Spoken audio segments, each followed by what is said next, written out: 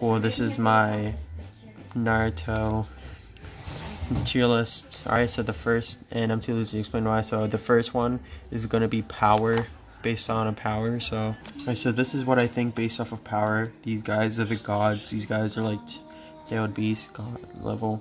These are like the best, like Kages and Jonin.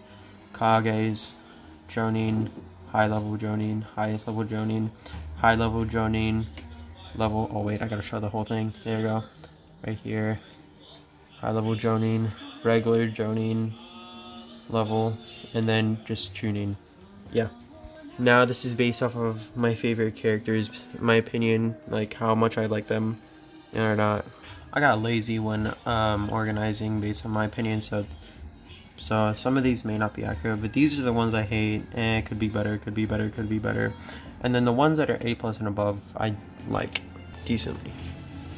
And then these, alright, so these are my favorite characters. I'm sad Gamatatu or Toby is in here, but that's okay. My next favorite character is my next, and then bam.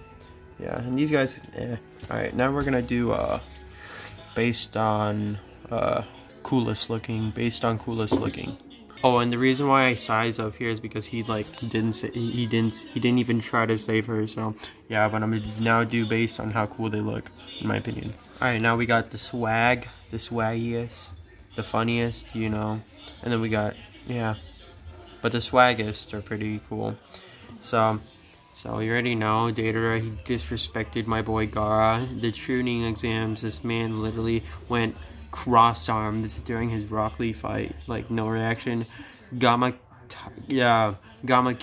bro, my man's with that blunt looking cool.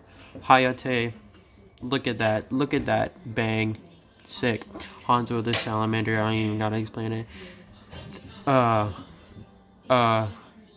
Yeah, the rest are self-explanatory, I think. Oh yeah, he just looks cool.